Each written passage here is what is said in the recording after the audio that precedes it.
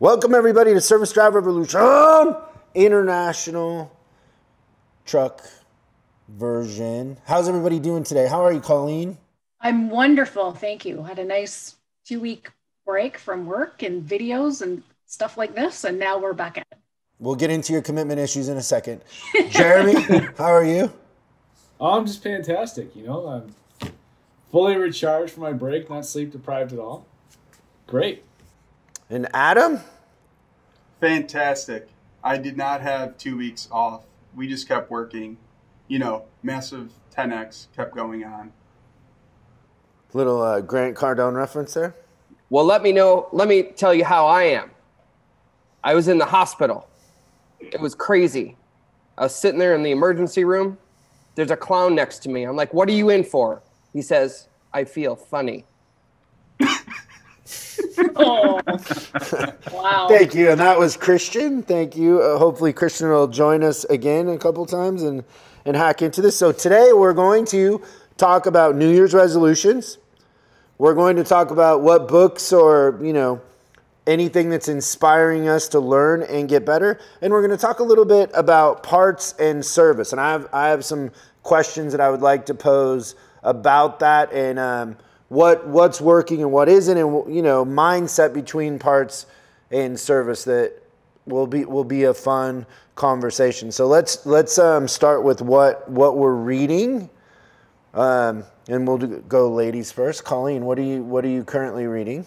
That's so nice. Thank you. Appreciate that. So I'm currently reading Atomic Habits, and Atomic Habits. It's a book, in a long line of other books that I'll probably read half of and then move on to something else. But I'm trying my best to get through a full book and not get distracted. Basically, it's about improving yourself 1% at a time. I'm sure you guys have heard the whole story about, like, if you improve by 1% every day, then by the end of the year, you've improved, I think it's 37% overall. By the time you're 90, you've improved 37%.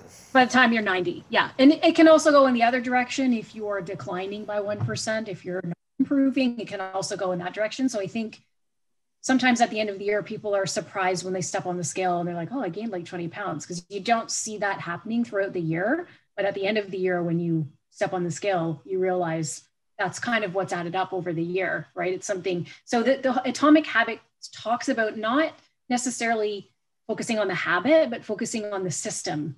So what systems are you putting in place? So for example, if you say you want to read more, making sure that you put that book on your pillow every night, so it's there as a reminder, or having a sticky note somewhere that says, I want to read this much every night, and making sure there's always a reminder, because that way you can start to build the habit on the system. If you just say, I want to have the habit, typically it doesn't happen. You do it for a couple nights and then it kind of falls off. And then it also talks about not creating such a huge goal for yourself. So not saying, okay, I'm going to read this whole book in one night, but I'm just going to start with a page. I'm just going to read one page and make that commitment. And as slowly as you follow that system, it then becomes a habit. So pretty interesting. I'm only just into the beginning of it, but so far it seems like it's going to be valuable. It's a great book. That makes sense. I do, and this is not a joke, just in case anybody was wondering, but I actually really like that book too. So when it comes to working out, what I did with that is I wanted to make sure that I did it every single day. So my little atomic habit is at 5 o'clock every day, I take my watch off. And that was like the thing that sparked me to go exercise afterwards. And now I've actually hacked it even more to where now I stopped wearing a watch because I'm always in workout mode. So it's kind of cool how it kind of progresses. You start with a little habit and then it'll grow, but like you don't miss a beat if you start with that little habit. I remember the example you talked about in the book was about the way that the changing shoes, like something really little like that. I thought it was absolutely genius. The book is really well written and it's an easy formula. Yeah. And the system they talk about too, like if you want to work out every morning, lay out your clothes. So when you wake up, you're like, oh, right, I said I was going to work out. Your clothes are already laid out. So it's not something you have to think about. So it's just things like that. And then stacking habits as well. He talks about that. Yep. Life-changing. That's awesome. That's great. What about you, Adam? I'm doing the 5-second rule, or reading the 5-second rule by Robbins. And I also just kind of started that as well. I find it almost, well, it was Audible's suggestion after reading The Atomic Habit. And I think it kind of coincides a lot of what you were kind of talking about, Colleen. It's when we talk about making some of those incremental changes or these habits, it's also kind of derived, or the book talks about, or Mel talks about, is these instincts and taking action. Like 5 seconds can change basically your life in a nutshell. So if you have a decision of what she talks about a lot in the beginning of the book and throughout the book, I'm assuming, is about hitting the snooze button. How many times do people keep hitting the snooze button for when they wake up? She obviously has a preface about her life and how she got into a really low part, but it all started in hitting the snooze button and not getting up early enough to start off the day and having those quick little decisions that would set up everything. So she uses the snooze button as an example, that if she would just get up instead of hitting it 3 or 4 or 15 times, those 5-second different changes, anything from as small as to going left versus right, can make some of those changes. So a couple things that really sticks out to me is taking action, having an instinct, and the more you think about it or hitting that snooze button, you can almost dismiss it. Instead of dismissing it, actually taking action. So if you have an idea of something, go and taking action. So I kind of, if we were to relate this into business or in service realm, really kind of, if we have ideas or certain things, instead of hitting the snooze button or recognizing that it's there and that, it's always going to be there if it's, whether it's organizing the shop or addressing a certain matter in the shop, instead of just recognizing it's there, taking action. It doesn't have to be something massive. So if you're tying in the Atomic Habits, right, just a couple things that are written down and recognize it and taking action and following that instinct of there's science behind the instincts as well. I find it kind of quite interesting and not settling for just being fine. And I think we've kind of talked a little bit about a lot of that in particular on some of our previous shows, right? But I think always that constant improvement is crucial. And so if you were to summarize the 5-second rule, is it that you don't wait 5 seconds, you do it within 5 seconds so you can't procrastinate or delay it? Pretty much. Is that the theory? Yeah, she goes into, and I'm just starting, and obviously there's 5 things for the 5 seconds. It's 5, 3, 2, 1. So sometimes it's a little bit of patience too, and then definitely reacting. But to your point, what you just said, the more you think about it for those 5 seconds, you're more prone to just hit the snooze button.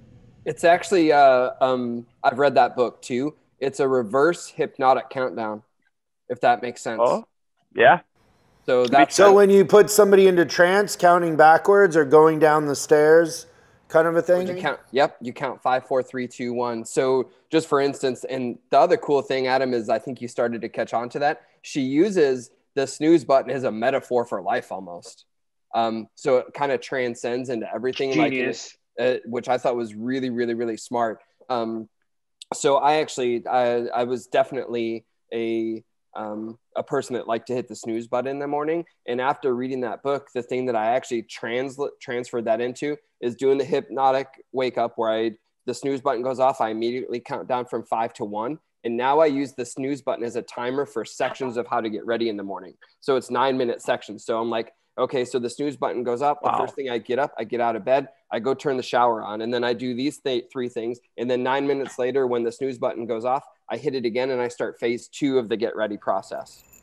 Bro, that's a lot like how you eat. It is.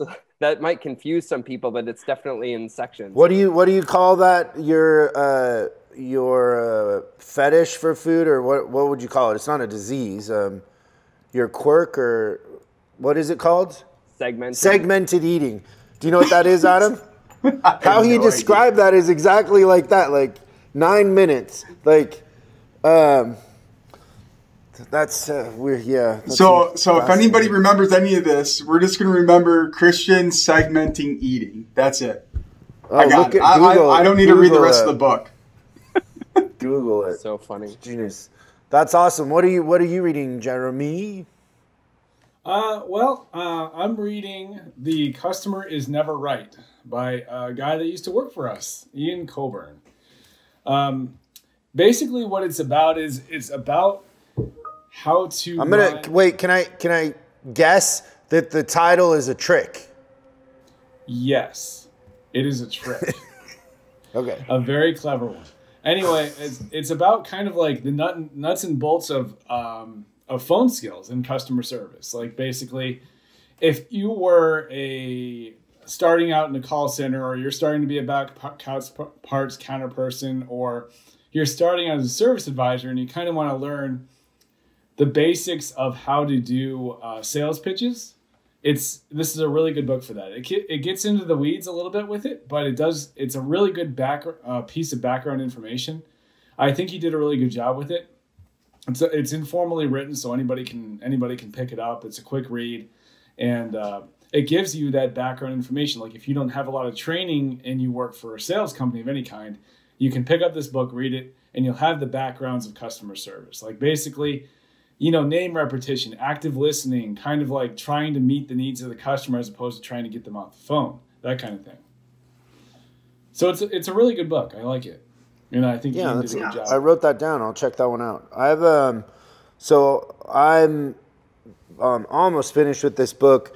Have you guys ever heard of Stratfor, the company Stratfor? So it's like the CIA for Fortune 500 companies. A lot of people will allude to the idea that they're actually even more effective than the CIA because they don't have the bureaucracy of the CIA and they're untethered in a lot of ways. But the guy who started Stratfor has written a bunch of books, and the book that I'm reading is called The Next 10 Years. And the next 100 years. The next 100 years. So he wrote it 10 years ago now. So it's pre-Trump. But he's predicting what will happen the next 100 years. And it is mind-blowing. Mind-blowing in just how he tells you history and countries and politics. And just the chapter on Mexico alone is unbelievable. Like, it's just unbelievable. Like, things that I never knew. He connects dots you never connected. The chapter on China, he basically kind of is, everything that he predicts in that book so far is right on. Wow. What's the name of that one again? It's called The Next 100 Years by George Friedman. It is mind-blowing. It's one of those books that once you start it, you can't wait to get back to it. I'm listening to it everywhere I go. So it's is he incredible. like modern day Notre Dame or whatever, or what? Well, it's in intelligence, right? So he's just taking history and then the facts as they are now, and kind of talking about Russia, the world, America, politics, the economy, all of that. So it's really I have a much deeper understanding now of the global marketplace than I had no clue. And it makes a lot more sense, but it also it upsets you a little bit because our politics and the way that our society is going is so naive to how the world really is. Like, we really are powder puffs in a lot of ways. And he points that out. Corona is kind of an example of that, of how many people just shut down and they're not up for the challenge and they expect everything to be perfect. And even when pre-Corona, think about how miserable people were. Then a challenge comes and it's instead of stepping into it, it's the cause of their demise, kind of.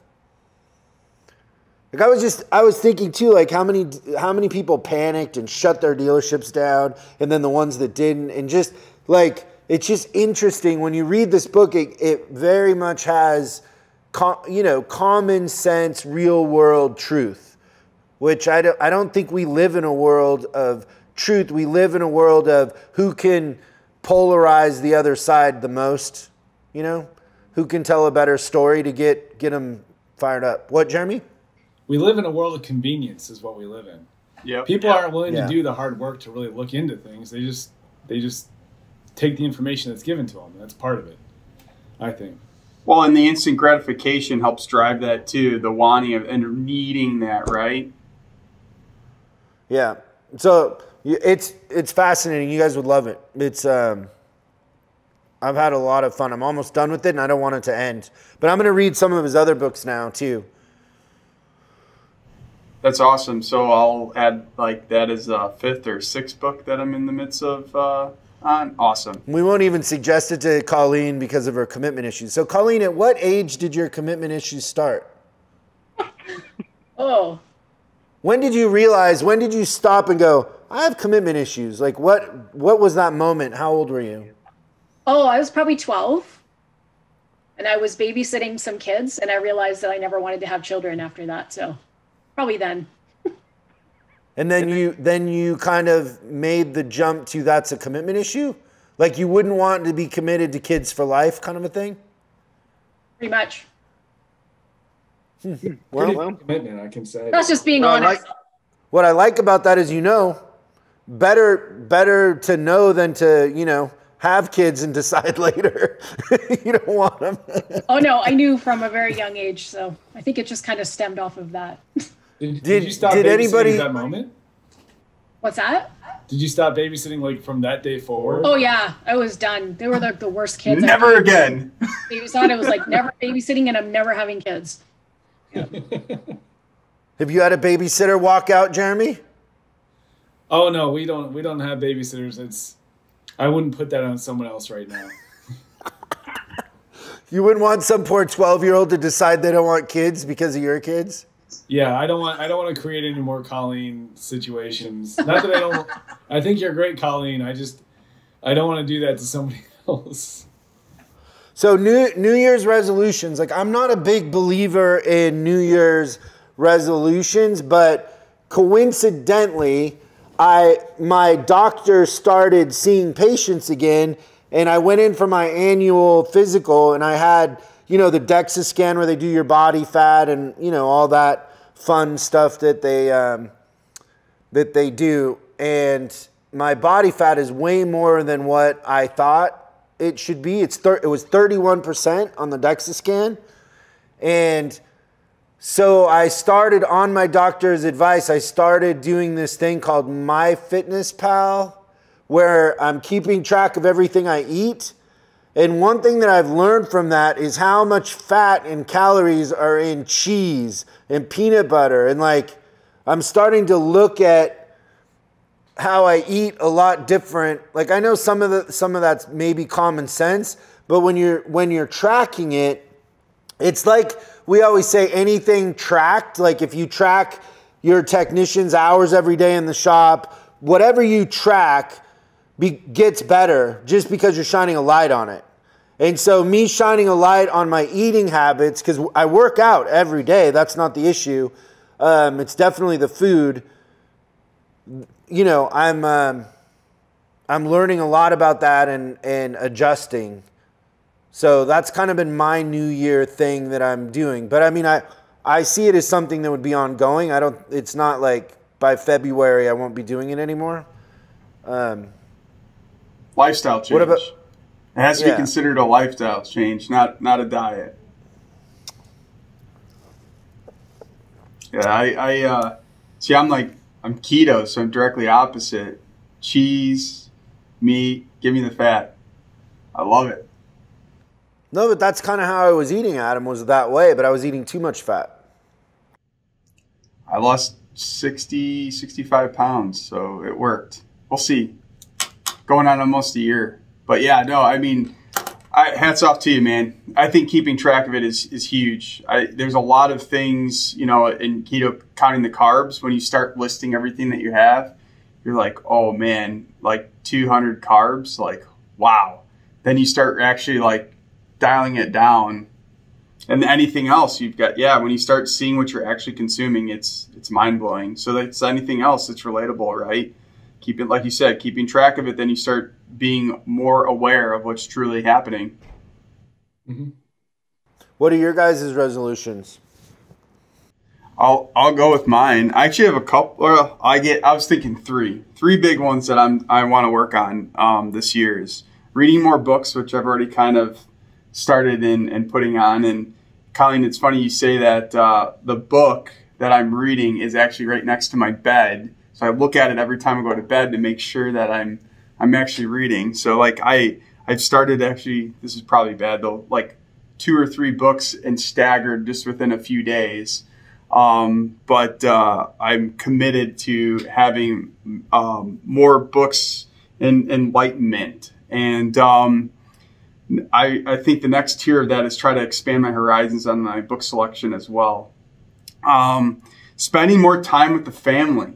I spend a lot of time working, and I think, a little prioritization focus, I think we can all do that. And I think still achieving those goals within, work. I don't really like to say the whole work-life balance. I think just spending more time and having a focused approach, which relates into my third one, is just organization and execution on things. So I'm just taking a slight approach, and we talk about I like to take little pieces of some of these books that either I read or I listen to, and you can't apply, in my opinion, you can't apply every single thing that you read or listen to, but taking a few different pieces that I feel that I need to work on or fix, or that I apply to that, and that's going to be crucial in organization and execution this year. I feel like, and there's a lot of change that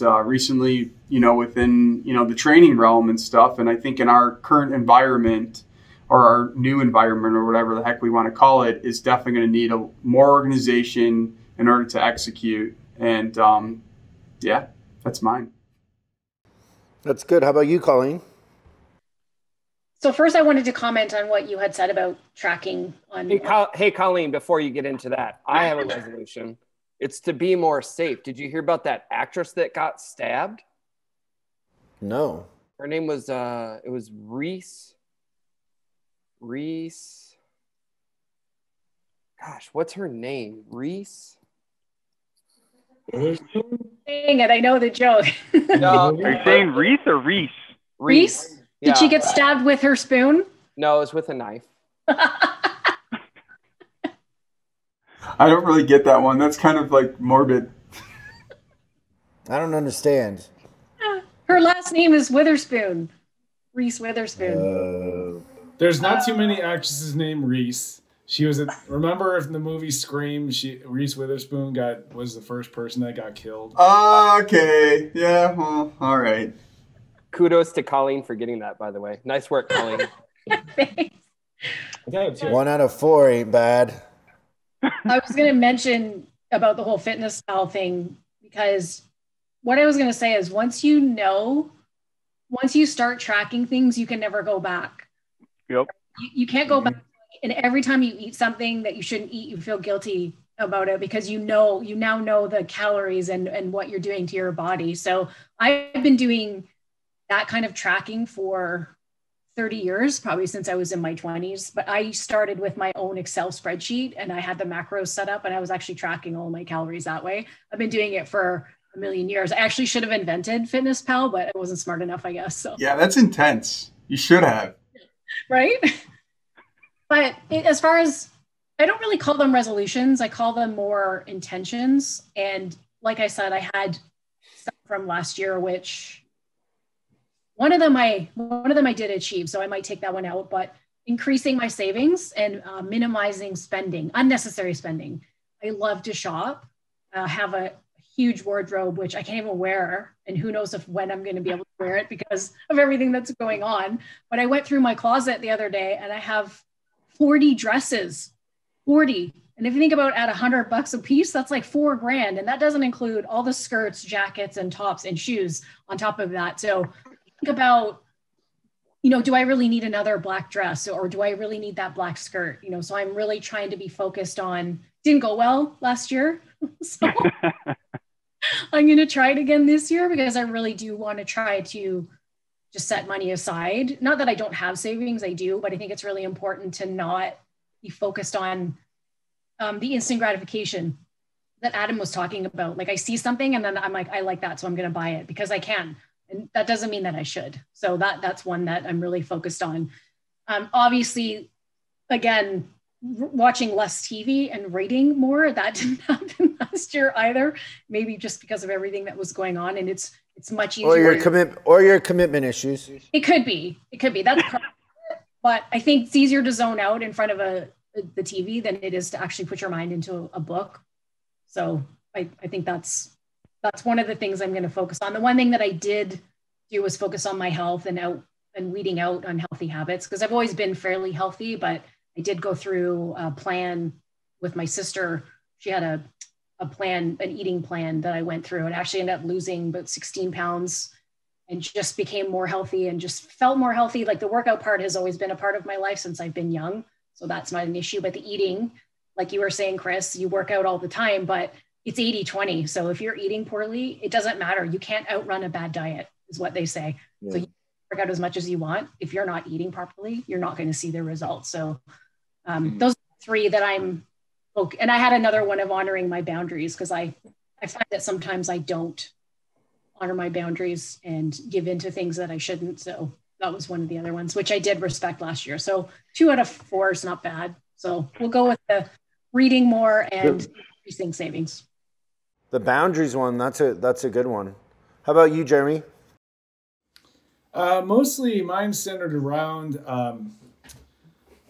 being more organized. Like with running a campaign, my job being the way it is, and being a dad, there's like a lot of different things that are going on at any given time, and I keep running out and I keep forgetting about things that are happening, or I'm losing track of progress. So basically what I did was I set my whole campaign up as a project, essentially, because that's what I am. I'm a project manager. So I break this huge task into smaller things, deadlines, specific things, intervals that I need to meet within certain times. And I've been working on that. Plus I have all my campaign events in one calendar, all my work events in a different calendar, and all my stuff that I need to do today is on a whiteboard right in front of me. So I'm just trying to keep everything separated, but still in my sight, so that I can keep it all in front of me.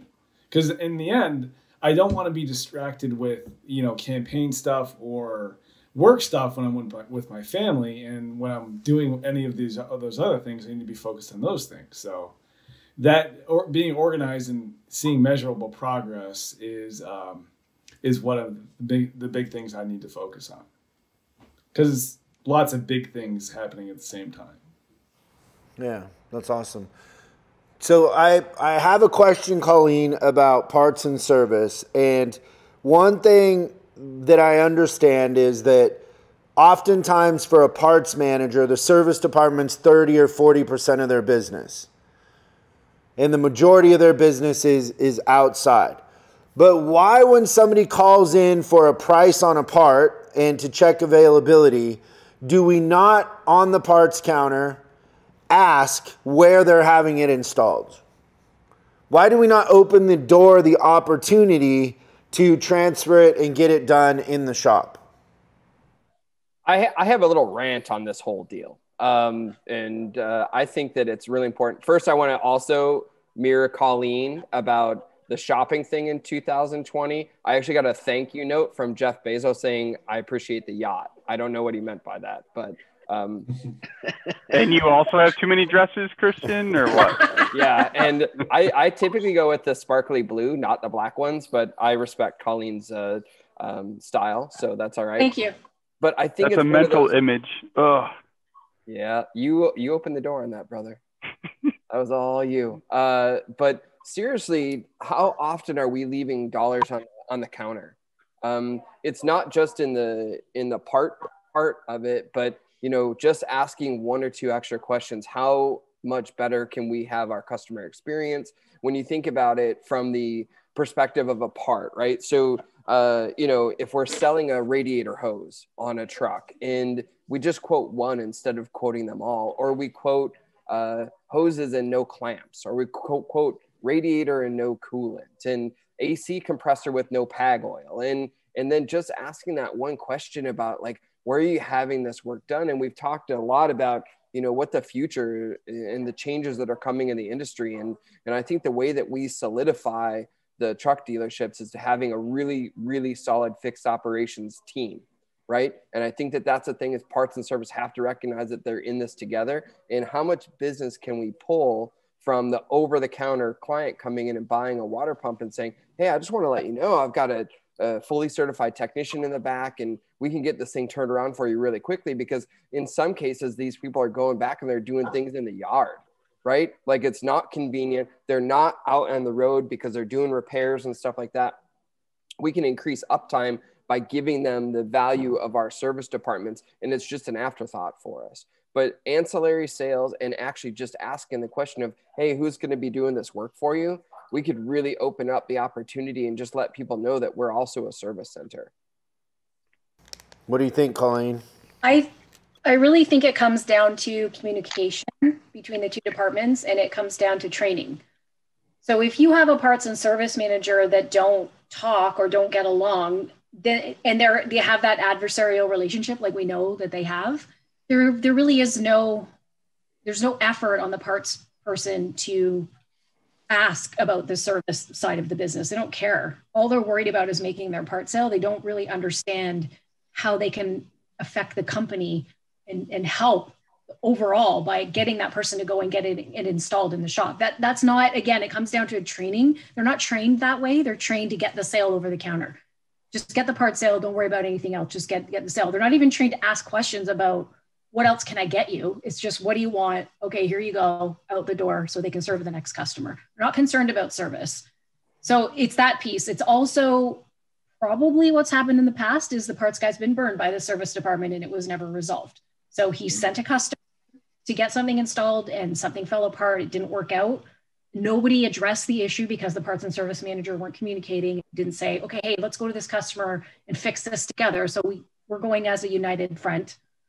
And the parts guy's like, I'm not sending someone to service. And I've heard this training when we've been out, because we do coach them to ask that question when they're on the phone. Do you need to get this part installed? Let me put you through to the service department. They're like, oh, no, I'm not going to talk to the service department because I did that once before and I got burned. So it needs to get down to the communication piece, which we've talked about before, and then the training of the staff to ask those questions. If you're not following up on the training and saying this is what you need to be asking every time, it's not going to happen, right? It's just like you trying to implement anything new in a dealership. If you don't follow up on it, it just goes by the wayside. So that's my feeling, that it's communication and training that are the reasons why we're not putting stuff through the shop. I think if you can set that up, if we can tackle that as a foundational piece, it can open up the door for everything else. Planning, strategy, right? And truly, when we talk about before working together, when I think about the customer, you know, in your example, Christian, a little bit earlier, and what's being left on the table, it's not only that, is the opportunity to have, if the vehicle's there in for repair, are we addressing everything that's there, right? So if we're going, we need to fix it in the time that it's all there. And if we don't start looking at all these different opportunities, or we talk about quick inspections or multi-point inspection, there's more opportunity for parts and service to work together. Don't forget checking availability and giving that whole package to a customer as part of the experience of availability, what the end road is going to be looking like as far as how long is it going to take. I have somebody that's on it. Oh yeah, don't worry about my parts guy or gal has it covered. Don't worry about it. They have it there, or we don't have it, but we're going to get it from another store. Having that whole communication and that whole piece helps really make I'd call it like a perfect scenario, right? And it's not always perfect, but I think starting, you know, Colleen, to your point, in those kind of communications and what happens, because on the service side, we'll say, well, parts they don't ever have the parts, right?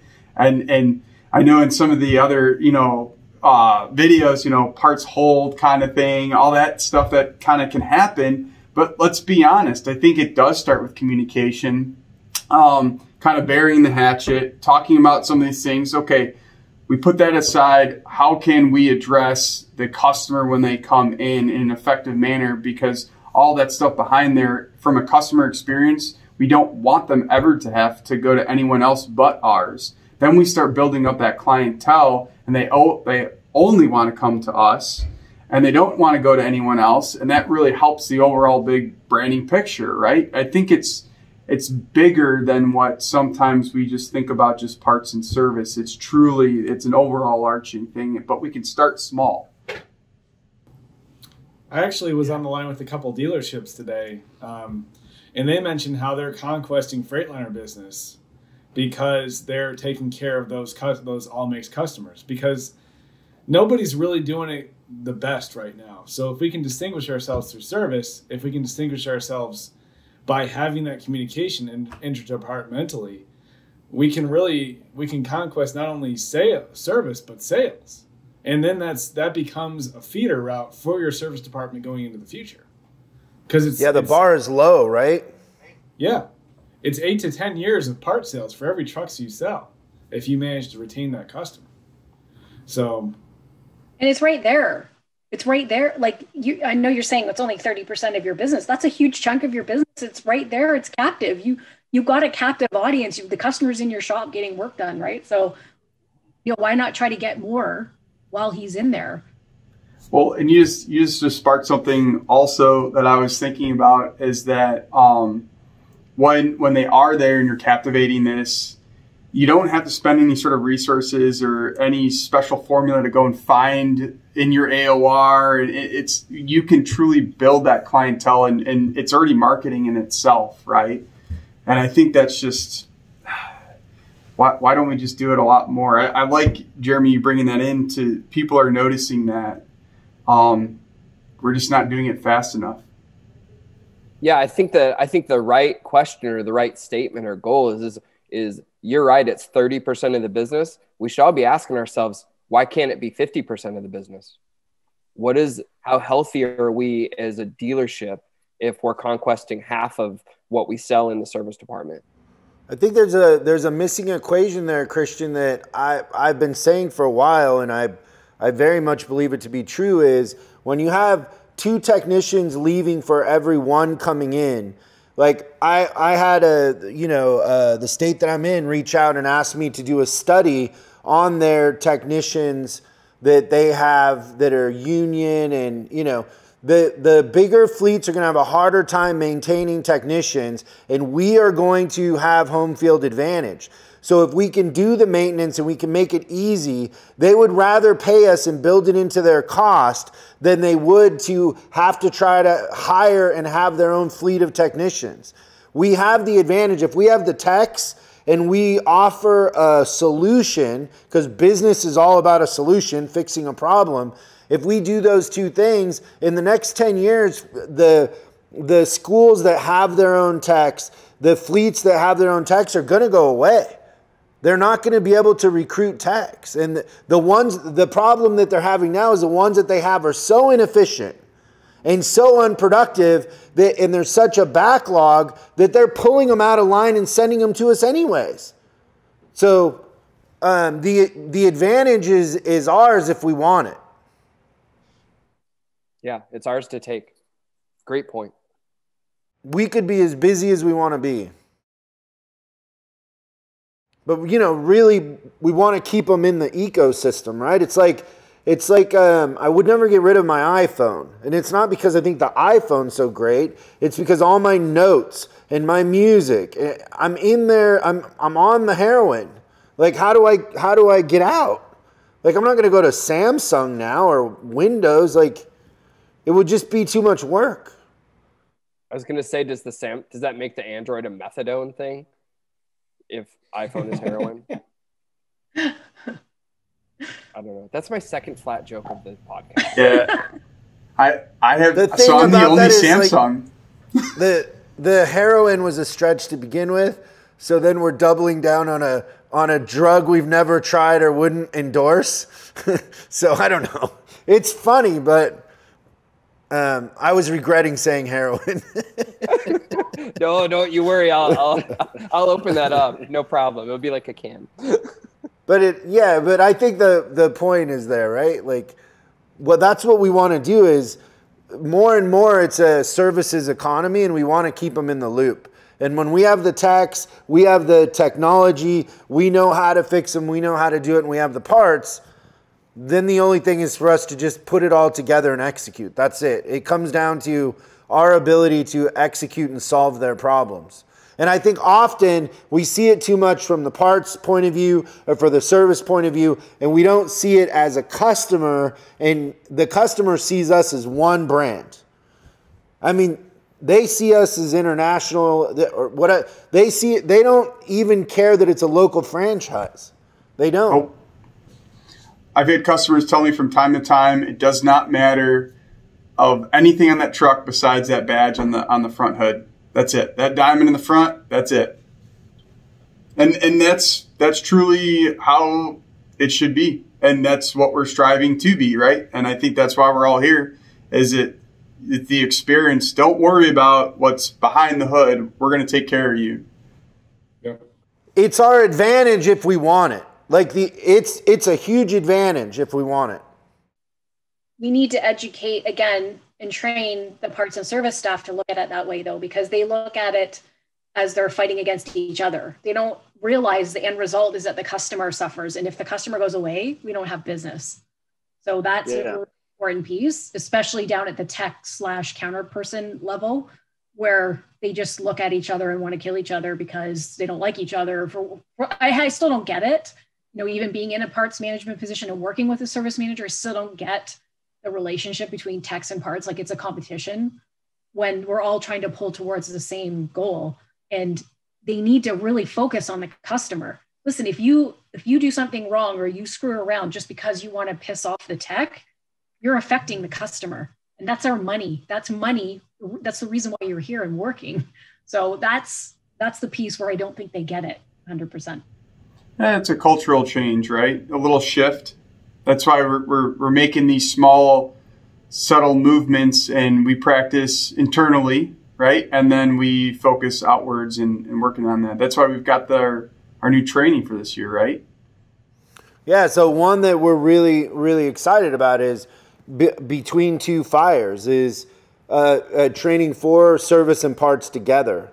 And, you know, how do we bridge that gap and become stronger together? There's so much opportunity when everybody starts going through the training and they start doing the exercises, their heads are going to spin. I bet you some managers just want to get to work because they're like, there's so much opportunity here, and I'm just looking at it in the wrong way. Because it's just mindset is all it is. Yep. I'm excited to see the chemistry between the parts manager and the service manager truly working together. I think that's huge. Yeah, and I think 99% of parts managers and 99% of service managers come to work every day with the want to do the right thing. I think we have to give them the tools and the insight and the information, you know. It's good. Well, this was fun, you guys. Thank you. I had a good time. Next time we'll dig more into your commitment issues, Colleen. You know, all the way back at 12, that's a lot of unpacking we got to do. So we'll go through high school, college. We'll work through all of it. I love it. Adam, don't go too crazy. What do you have, 5 books going right now? Yeah, now I got a couple more I got to add. Yeah. I would highly recommend The Next 100 Years by George Friedman. You guys will love it. It's great stuff. Awesome. Thanks, you guys. Thank you. Have a good one, everybody. It's crazy.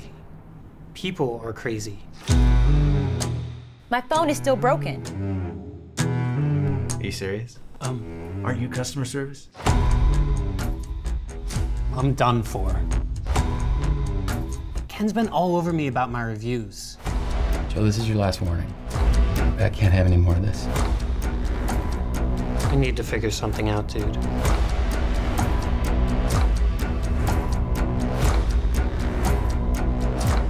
I don't know what I'm doing wrong.